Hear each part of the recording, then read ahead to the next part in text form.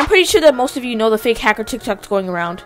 And I'm not speaking for everyone, but I hate it. Hey guys, it's me Starry, and today I'm going to be exposing more fake TikTok hackers. If you guys don't know, I've made a video on this already, which you should definitely check out. But don't worry, you don't need to. This video is going to be similar to the last one. Anyways, all of these videos were uploaded by iWindoll, so full credits go to him and his amazing channel. Let's get into it. This monster lives in your house. Let me explain. If you play doors and go to the piano with lots of stuff inside, if you encounter Timothy the spider, Slender Man teleports into your house, and you could probably see his little gooey arms. Slender Man then stalks you behind your closet at night, watching you sleep. If you look at Slender Man in the eye, you lose your eyesight and become blind. So be careful, stay safe. I'm sorry. What? So you're saying Slender Man is in my closet because I encountered a spider in a game?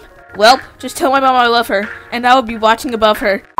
But for real, this is so stupid. If this was true, I would have been dead by now because I played doors. The only Slender Man that's in my house is me. I'm literally so freaking tall. Anyways, let's get into the next one. This guy could steal your account. Let me explain.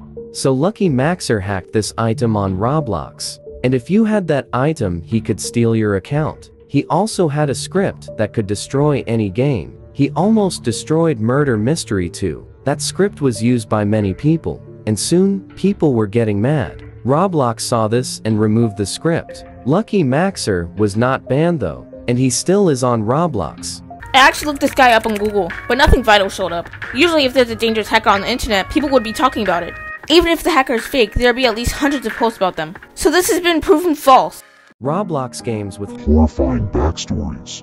Murder mystery. A girl named Lily was teleported to some kind of room, but it was actually a game where she was a sheriff. Her enemy was chosen to be murder, but Lily doesn't know that.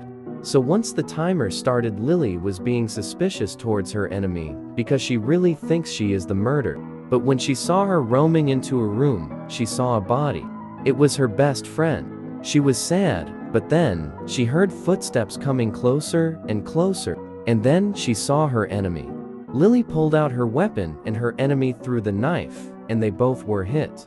But then they didn't die. They teleported back into the real world. They were so confused, but they were happy. Stay safe. Okay, but why would someone make a Roblox game about the trauma they've been through?